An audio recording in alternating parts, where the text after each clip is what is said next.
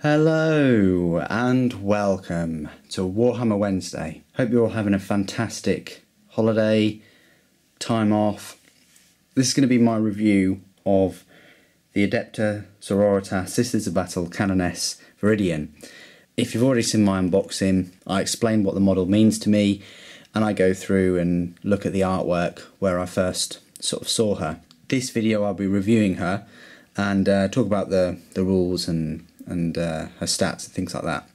So this is her built. One of these, like I said in the unboxing, will set you about £15. I think that's not too bad. And yeah, unfortunately, Games Workshop have used Finecast for this. There's been, you only have to look on a few forums and you'll see there's been quite a lot of backlash in terms of Finecast. Me personally, I've never really had any issues with it. If I had, I'd certainly inform everyone on the channel and I'd show the examples and things, but this is no exception. I haven't found any real issues with this. I usually get more issues with Forge Worlds resin in terms of bubbles, slippage, things like that, but other people have had negative experiences with it and things, so I thought I'd just mention that. Oh, focus, thank you. So yeah, excellent detail on this model. Going to be an absolute joy to paint and pick out the detail, pick out the gold and the red and the white. Oh, I just noticed there, just on her right cheek, that I've left a sort of gate there, which I should really take off. But I think that sort of part there is part of the armour. I don't think it's slippage or a mould line or anything like that. As the power pack, because she does get 3+ save, which is sort of odd, but there we go. And I did count, there's a total of about 13 skulls on this model. So if you like skulls, there you go. Really lovely model. Sort of armoured high heels, they sort of look like. Fantastic model, lovely detail. Just compare her to a sort of normal Space Marine. Here's one I sort of painted earlier. Height wise, bearing in mind she's sort of standing on, you know, throne of skulls kind of thing. She's a bit taller than a Space Marine, but she does have those heels on.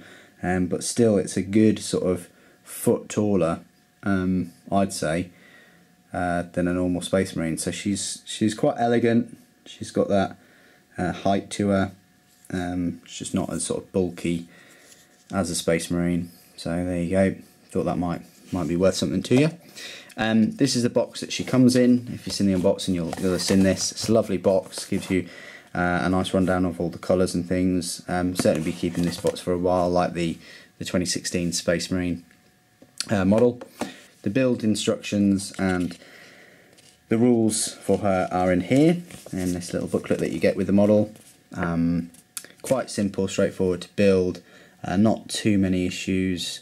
Obviously you can just use super glue with a brush. No need to wash it in soap or anything like that. You can just clip it off the sprues, clean it up, clean the mould lines and things off, take the gates off, and then glue it, and then spray it, and you're good to go. So here are the rules for her. It does say that she can be included as part of any detachment or formation that can include a Canoness. She has the HQ battlefield role, and she costs 85 points. So no mention of points there, but the points are just hidden away in that little bit of text.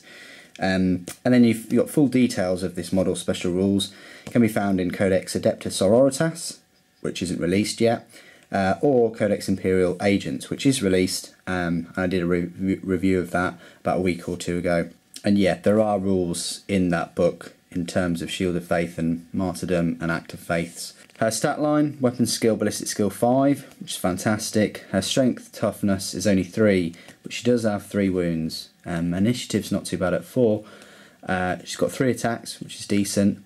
Leadership is excellent at 10, and her save is 3+. She does have the Shield of Faith, which if you look in the Imperial Agents book, I think that's a 6+ invulnerable save.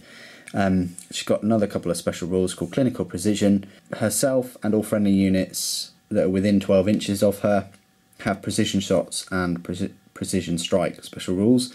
And the Act of Faith, the Passion, it's one use only. It can be used in the player's assault phase and if it's successful, they all gain the hatred special rule until the end of the turn, which is quite decent. So she's an okay sort of HQ. She's going to be let down in sort of close combat, where her strength is going to be difficult to hit anything with a toughness of 4 or 5. But she does have a fair few wounds, and she has some good attacks. She's only got a power sword and a bolt pistol, so nothing.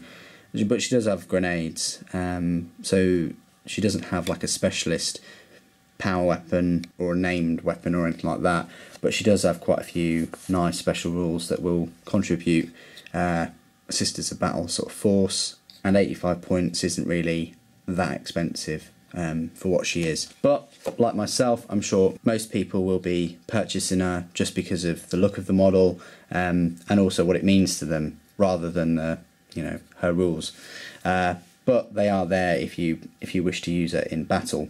I think she's absolutely stunning model. What she represents, what she means to me as well, in terms of harking back to those John Blanche illustrations. It's definitely a very nice sort of collector's piece, I'd say, even though it's not limited edition. And it's a great start to all the new Sisters of Battle models that will be released in the next month or two. If you follow me on Instagram, I did put a couple of pictures of the new sort of Sisters of Battle models on there. I think it's Saint Celestine with wings that's just held up on the base by scrolls, sort of like a Nagash kind of deal. Looks absolutely stunning. And the new sort of Tech Priest Dominus looks absolutely fantastic as well. There's just so much going on and so much potential. You're painting in metalwork and just Mechanicum in general, but that's over on my Instagram. Anyway, I think it's an absolutely lovely model. If you can pick one up, I would. Don't hesitate. 15 quid, it's not too bad for a model like this, which is very usable in the game as well as an HQ choice as a start for a Sisters of Battle force. Thank you ever so much for joining me today. Thank you for watching. Enjoy the rest of your holidays. And remember, the Emperor protects.